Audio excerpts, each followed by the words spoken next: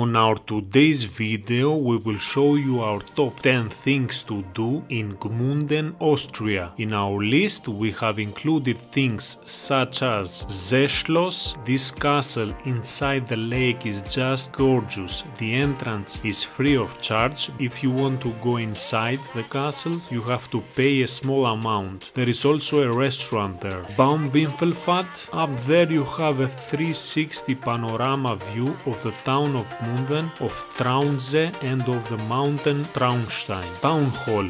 We walked at the beautiful town hall and we saw the melodic Rathaus. Before we jump to our list, let's improve our knowledge with some useful infos. Gmunden is a town in Upper Austria and it has approximately 15,000 inhabitants. It is a summer and a winter resort because of the beautiful Traunsee in the summer and the glorious Traunstein mountain at the winter. If you have any other suggestions, feel free to write it in the comments. Let the countdown begin!